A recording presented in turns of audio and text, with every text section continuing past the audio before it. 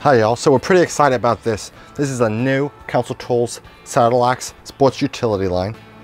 You have a double bit, different grinds on each side, depending on what you want to use it for. A thinner and a wider grind.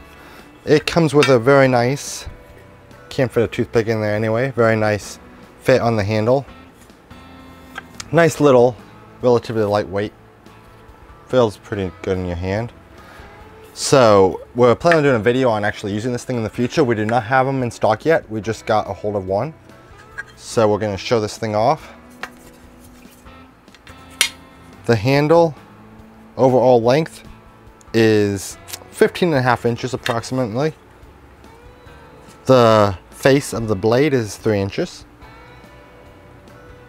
Maybe a tiny bit longer on the one side, just over 3 inches. Very close to the same. Across face to face is 7 inches. Let me get that, yep.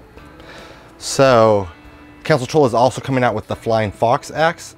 Nice little camp hatchet that we should be doing a video on in the future. We're gonna get them in probably 3 weeks approximately, so stay tuned for that. Another exciting thing coming out of Council Tool. They make some great axes made in the USA. We really appreciate it.